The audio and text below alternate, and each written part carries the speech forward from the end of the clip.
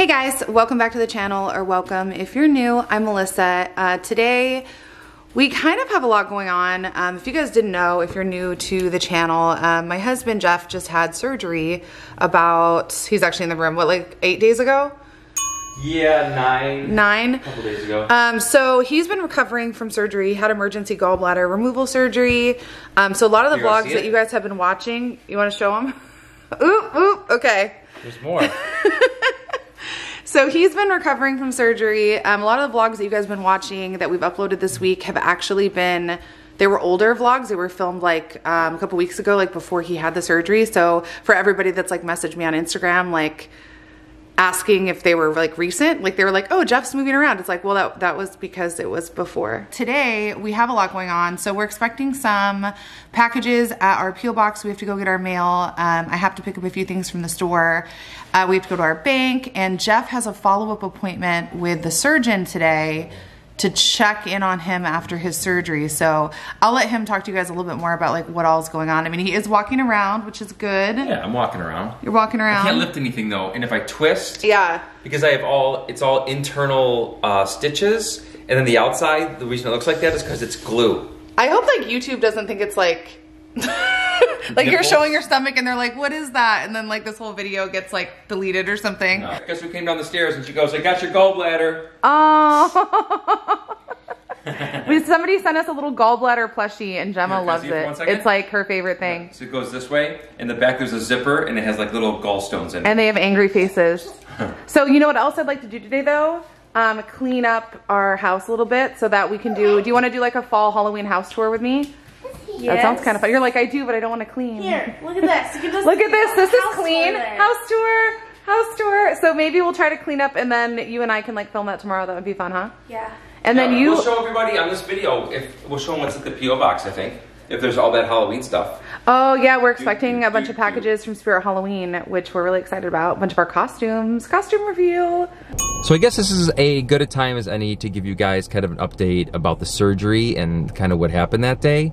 I was up, and once again, this is a week ago. Well, I don't know when this video goes up, but I've only been out of surgery for a week. But I'm feeling better, but let's kind of start at the beginning. So I have these gallstone attacks, and it feels like a heavy weight in your stomach. It's really, it sounds like what a stomach ache should be, but it's not a stomach ache like gassy or bubbly or anything like that. It's a different kind of stomach ache, and the pain radiates to your back as well. So it's enough pain where you can't go to sleep. So the night before I went to the ER, I was up all night. The pain started at like maybe 9 or 10 at night. Yeah. And then I ended up going to the ER. I drove myself at 7:30 in the morning, and I didn't sleep all night.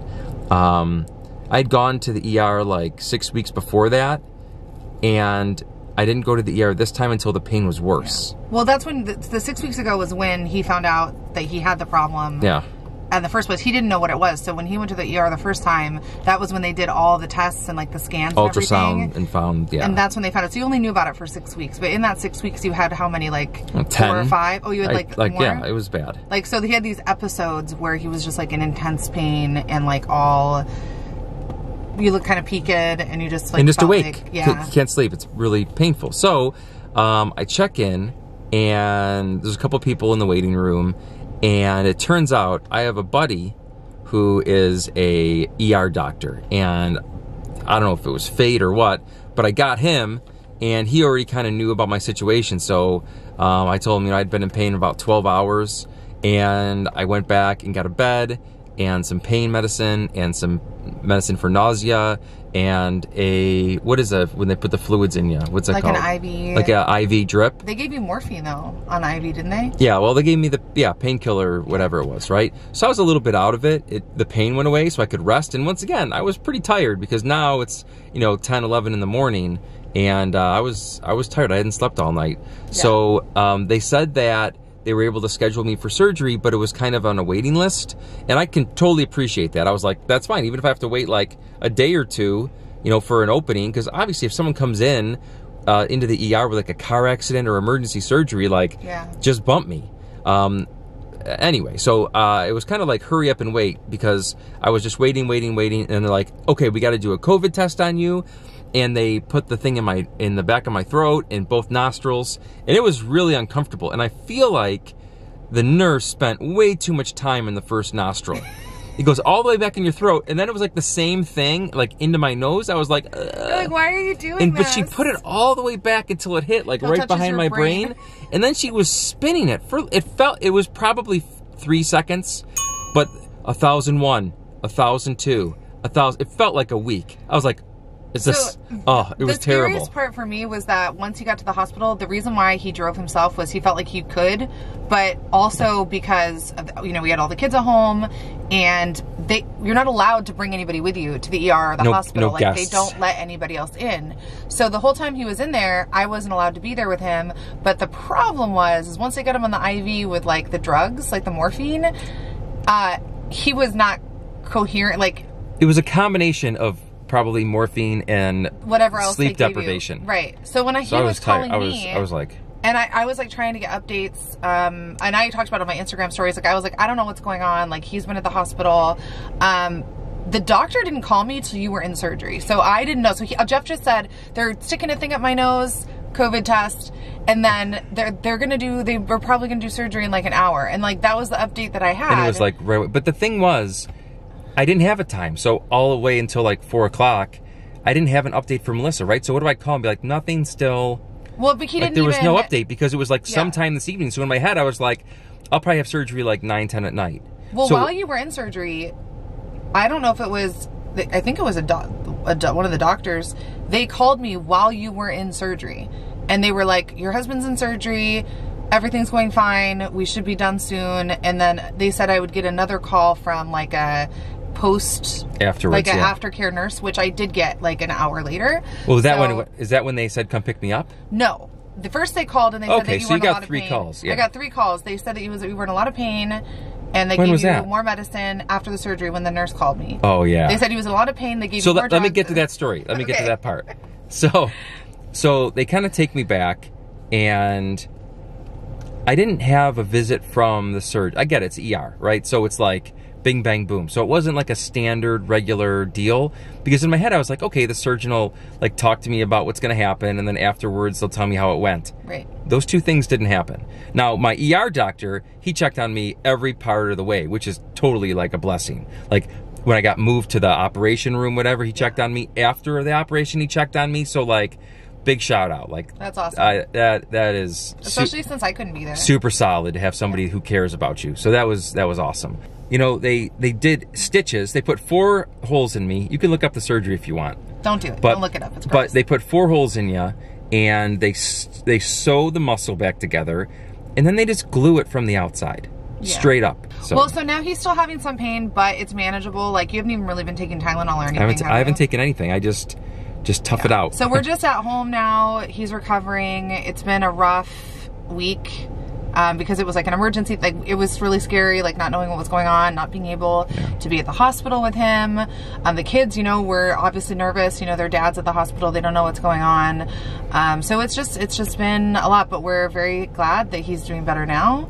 And I mean, we do have a couple concerns about some of the incisions that we're going to talk to the doctor about today. But about the pain, you can talk to him about that too.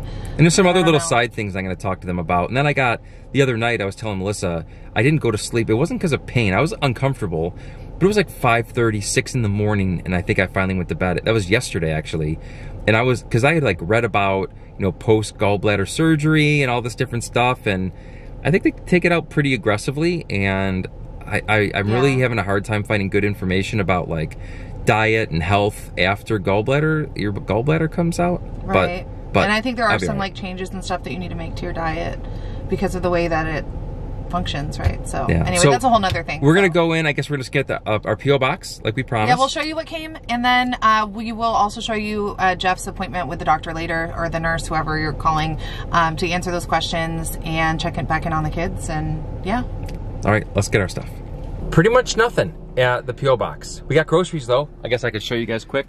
Got some bread. And, is that pumpkin donuts? Pumpkin donuts are really good. So, yes, the kids love pumpkin donuts. They only have them for like the month of October. So we got them and we got a Starbucks, so that's good. Anyway, we're gonna head home. Jeff's doctor's appointment is shortly. Yeah, we got it back. And we're gonna check in on the kids. We've been letting them, the bigger girls, you know, they're 12 and 16, babysit for like short amounts of time while we go like to the grocery store or to the bank or something. We've been gone about 40 minutes. Yeah, they're doing a really good job. And we're just down the street. We're down the street. We're really proud of them. They're being very responsible. They're very good. No, she hasn't called you yet. Why?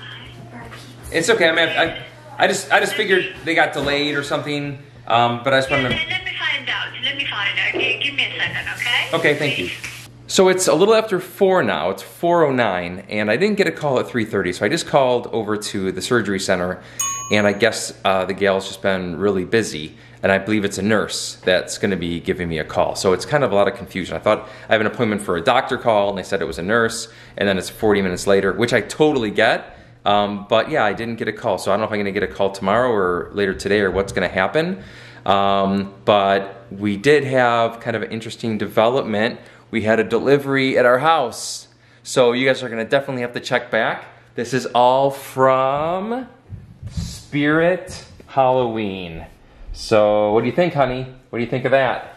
I'm really excited. We're gonna open it all up and see what it is. I'm pretty sure it's our costumes and some Halloween decorations and some other goodies that they sent us. So I'm like really, really excited. Yeah, so you guys have to check back for the next video, and I'll probably give you just a really quick update, not like a long one, but just let you know how it went with the doctor when I meet with the doctor. But thank you guys so much for watching, and stay tuned for more Halloween videos and lots of more fun stuff. Make sure you check out my awesome wife's other channel, Melissa Weiss. Super great mom channel, a lot of fun stuff. And our Instagrams are pretty cool too. It'll all be linked especially in the hers. description box below. All right, we'll see you guys later. Bye-bye. Bye.